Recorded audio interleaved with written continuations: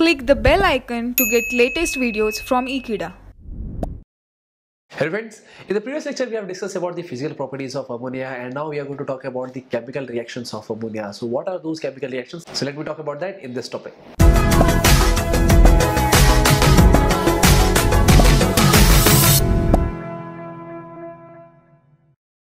So friends, here we are going to talk about the chemical reactions of the ammonia, and starting with the first one, that is, what is the action of ammonia with excess amount of air? So this is what I want to talk about.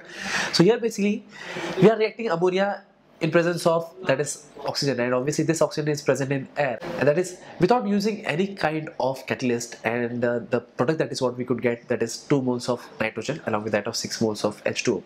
So this could be done at giving a particular temperature.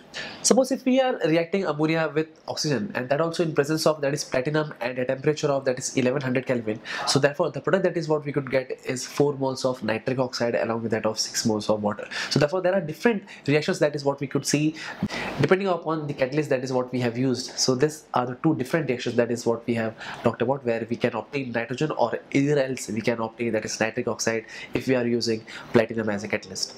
So therefore this was the reaction, and now let me talk about the another one.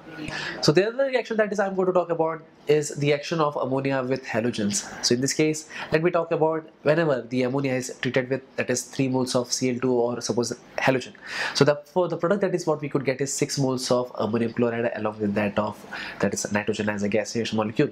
And in this case, suppose the alternative method where basically the ammonia is treated with excess amount of Cl2. Here basically if we compare, that is, there are 8 moles of ammonia that is reacting with 3 moles of Cl2. But in this reaction basically 1 mole of ammonia is reacting with 3 moles of Cl2. That means in this case the chlorine molecule is basically in an excess amount. So whenever the reaction will proceed, it will proceed to give us the product that is known as, that is, nitrogen trichloride along with that of 3 moles of HCl. So this was the reaction of ammonia with chlorine molecule. So what is the reaction of ammonia with bromine? This is what I'm going to talk about. So talking about the reaction of ammonia with bromine, so this is basically 8 moles of NH3. So this is very much similar to that of the previous one, that is what we have discussed. So therefore 8 moles of ammonia, it will react with 3 moles of Br2 so as to obtain 6 moles of ammonium bromide along with that of nitrogen that will be liberated in the form of gas. But talking about whenever the NH3 is treated with excess amount of bromine molecule, so it will produce, that is, nitrogen tribromide along with that of 3 moles of HBr as a byproduct. So therefore this was the reaction of, that is, halogen, for example, that is chlorine as well as bromine on ammonia. But now let me talk about the reaction of ammonia with, that is, iodine. So here basically 2 moles of ammonia, it will react with 3 moles of I2 so as to obtain, that is, NH3NI3. The name of this is nitrogen triiodide ammonia.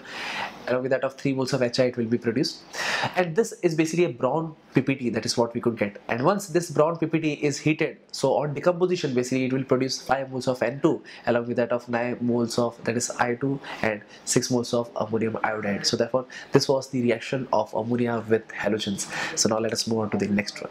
So the next reaction is action of ammonia with sodium metal. So whenever sodium metal is reacted with ammonia, and that also at a temperature of 575 Kelvin, so therefore the product that is what we could obtain is sodamide, that is NaNH2 along with the liberation of H2 gas. So even this was a reaction, and now let me talk about the next one. So now let us understand what is the action of ammonia on copper ions and AgCl. So therefore there are 2 different reactions that I'm going to talk about. So here basically we are using copper ion, that is Cu2 plus ion, and along with that of, suppose if we are reacting with 4 moles of NH3, we know that is this Cu2 plus ion, it could be CuSO4. So whenever CuSO4 is treated with ammonia, obviously we understand that is CuSO4 is blue in color, but this will form a complex, and this is a complex that is what we could get of copper, and this is a complex that will be very much deep blue in color, and this is how basically the reaction proceeds. And talking about the another reaction, that is the action of NH3 with AgCl. So in this case the Ag has an oxidation state of +1, but whenever the ammonia is treated with AgCl, again it will form a complex, and that is nothing but Ag NH3 twice Cl. So in this case the AgCl is actually white in color, but whenever it is treated with ammonia, it will become a complex, and this complex is actually colorless. So by this color also we can differentiate whether the reaction is occurred or not. So these are the 2 reactions, that is what I have discussed about, and now let me talk about the next one. So the next is action of ammonia with Nesslers reagent. So therefore this is the Nestlers reagent, that is K2HgI4. Whenever the Nestlers reagent is treated with ammonia, and that also in a basic condition, that is in presence of a base like 3 moles of KOH. Therefore, a compound is being produced, and this compound is known as iodide of Milan space, and that is NH2 HgO HgI, and which is basically brown PPT. Along with that is 7 moles of Ki, along with that is 2 moles of H2, it will be produced as a byproduct. So this is the reaction where we can predict whether the reaction has been occurred or not, depending on the formation of the PPT or depending on the formation of this brown color solution. So that's it. So thank you friends for watching this video. I hope you have understood the chemical reactions of the ammonia, and I hope I'll see you next time. Till then, don't forget to subscribe Ekeeda channel. Thank you so much.